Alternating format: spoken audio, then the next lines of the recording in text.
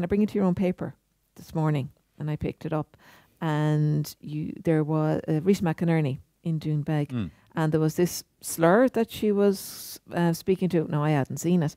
The slurry slur. Exactly. Now, first of all, kind of congratulations on your restraint with the headline, because it was just opened up for so many headlines that could have gone that way.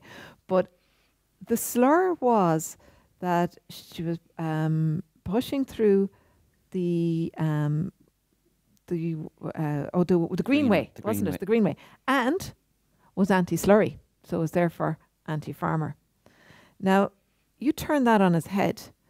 What do farmers associate anti-slurry with? What do rural Ireland in general associate Greenway policies with? Who is that? Green Party.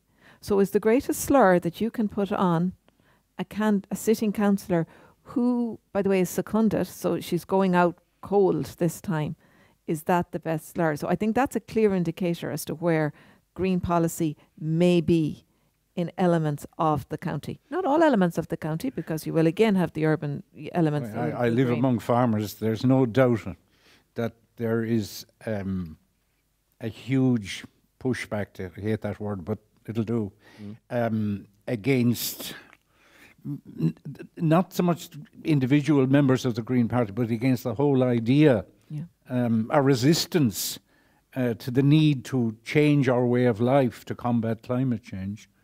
There is, in theory, farmers, a lot of farmers, and they're not all big farmers, these are small farmers. In theory, they might agree with it, but when it comes to the nitty-gritty, they're not prepared to go down that road, unless, perhaps, government comes out with a clear plan to compensate them, and that they haven't got. Let's face it, there's been no money on the table.